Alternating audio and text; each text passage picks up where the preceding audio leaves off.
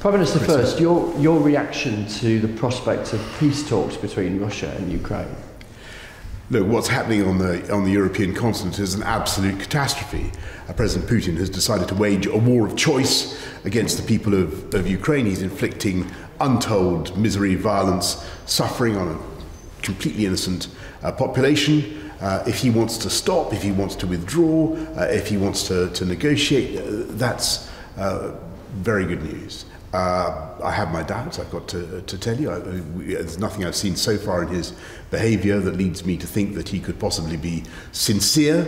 But if he is, then we should pursue every avenue. But clearly what needs to happen is he needs to withdraw his war machine from Ukraine. Specifically, what's your message to President Putin when he says he's putting his nuclear arsenal on alert? I think that's a distraction from the reality of what's going on in Ukraine. This is an innocent people who are facing a totally unprovoked act of aggression against them. And what's actually happening is that they are fighting back, perhaps with more effect, with more resistance than the Kremlin had bargained for. And I think that is what is really going on. And you can see some of the logistical difficulties that the Russian forces are experiencing. You can see, and I think the Russian Defense Ministry have themselves conceded, that they're having casualties. This is a disastrous, misbegotten venture by President Putin. It can lead to no good whatever for Russia, as we in the West have said continuously from the beginning. It needs to end. If he has a proposal to negotiate and withdraw, then all the better. How soon can you impose sanctions on Russian oligarchs who are based here in the UK?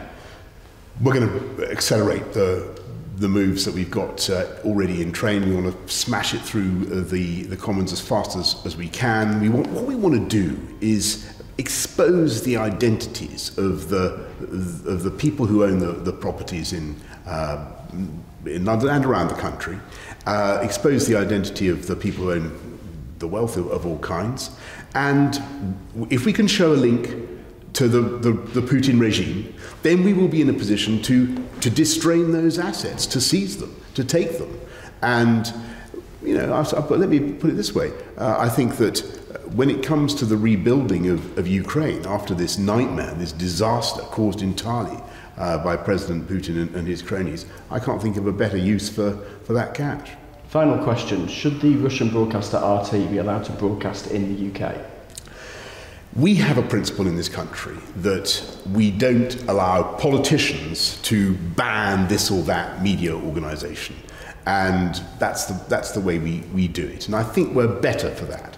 But I've got to tell you that I think the stuff that RT is peddling at the moment is doing a lot of damage to the truth, and I think it's important that Ofcom should look at it and make up its mind about whether that organisation is infringing the rules of this country. Sounds like if the power was with you, you'd turn it off. Yes, but the difference between us and Russia is that the power is not with me, and that's the right thing. That is partly what we're fighting for.